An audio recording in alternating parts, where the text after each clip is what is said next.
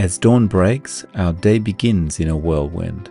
Grabbing a quick bite, rushing to work, dropping kids off at school. Amidst this routine, a small ritual persists: the daily medications, a silent pledge for a longer, healthier life. Statins, like Lipitor, are a cornerstone in this modern health routine, hailed for their power to fend off heart disease.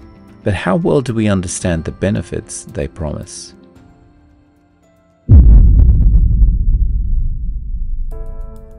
Statins are renowned for their role in the battle against high cholesterol, linked to heart attacks and strokes. Among these, Lipitor, or atorvastatin, stands out for its bold claim of reducing heart attack risks by 36%. But to truly grasp what this number means, we must first understand the difference between absolute and relative risk. Imagine two groups of 100 people. In one group, taking a placebo, 2 people have a heart attack. In the other group, taking the real drug, 1 person has a heart attack. The absolute risk reduction is 1%. But the relative reduction is 50%. It's a simple math trick, but one that makes a world of difference in how we perceive effectiveness. Lipitor, brought to us by Pfizer, burst onto the scene with the promise of a 36% reduction in heart attack risk. But delve deeper, and the numbers tell a different story. In the original 5-year trial, 1.9% of Lipitor users had heart attacks, compared to 3% in the placebo group.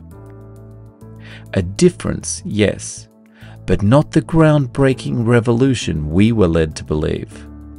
Breaking down Lipitor's claims, the absolute risk reduction is a mere 1.1%. When we talk about relative risk, that 1.1% becomes 36%. Much more impressive on paper, much more persuasive to your doctor, and much, much more persuasive to you. Yet, what does it really mean for you and me? With millions prescribed Lipitor, driven by the allure of its 36% risk reduction claim, it's essential to question what these numbers mean in real-life terms. The absolute risk reduction, the figure that arguably matters most to an individual's health, is modest at best. As we navigate the complexities of healthcare and medication, understanding the difference between relative and absolute risk is more than an exercise in statistics. It's about making informed choices. When you think there's going to be a 36% reduction in risk, you may be happy to accept the side effects of muscle weakness, diabetes, pancreatitis, and gastrointestinal issues, to name a few. But when you realize the reduction in risk is only 1.1%, then maybe you'd be less willing to accept the side effects of statin medications. Lipitor's story is a testament to the power of numbers and the importance of looking beyond the headlines to find the true measure of a medication's benefit.